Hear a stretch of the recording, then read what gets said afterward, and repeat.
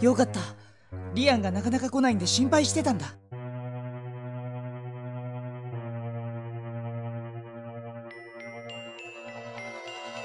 ごめんなさ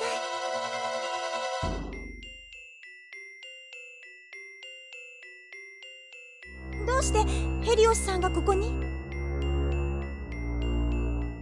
重大なことが分かりました。あなたにだけは伝えておこうと思って。私に？昔この遺跡の地下にあった魔界への扉を封印したのはどうやらバーゼル家のもの、つまりあなたのご先祖にあたる方らしいのです。それはどういうことなんですか？封印は血の力によるところが大きいのです。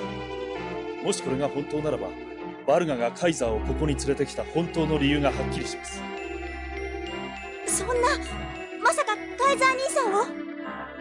それが扉を開ける鍵として利用するつもりなのでしょう。奴一人の力では扉を開けることは困難なはずですから。私、急いでカイザー兄さんを止めないと。お待ちなさい。これだけは覚えておいてください。鍵は扉を開けるだけが役割ではありません。そしてバーゼルの血はあなたにも流れているというこ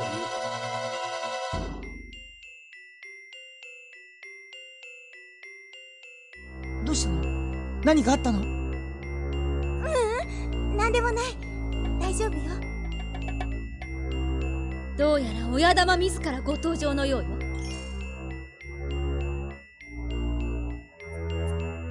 ついにここまで来ましたか。大したものですよ。あなた方を見くびりすぎていたようです。あなたが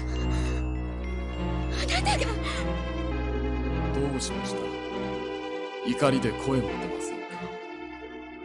だがそんなもの、私が今まで味わってきたものと比べれば些細なものだ。いいえ、そうじゃないわ。それはあなたが弱かっただけよ。自分の不幸な境遇に溺れて、過去にとらわれて。